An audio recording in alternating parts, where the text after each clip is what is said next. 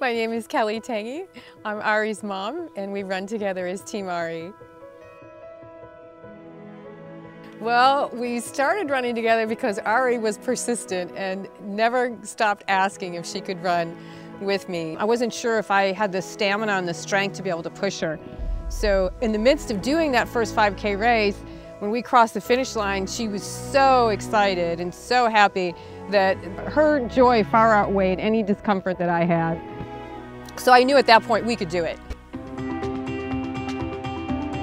We started racing September of 2012, so we're coming up on our 3-year run-anniversary. I didn't expect her to feel the freedom that she feels and you know, her sharing that, you know, when I run I feel like my disability disappears. I never expected that at all.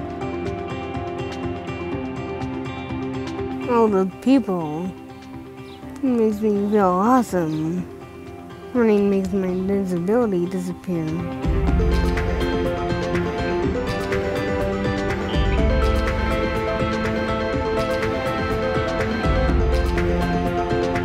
We're the first mother-daughter team to compete at this level. There really hasn't been a girl, a teen, a young woman doing endurance sports with cerebral palsy. So I think her being out here and showing everyone that you can do this.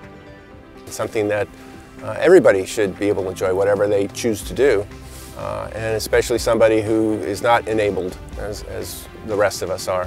So that's why we really enjoy taking Ari out to marathons, especially towards the finish line when Ari's got her arms up, her victory pose. Usually the crowds are cheering her on.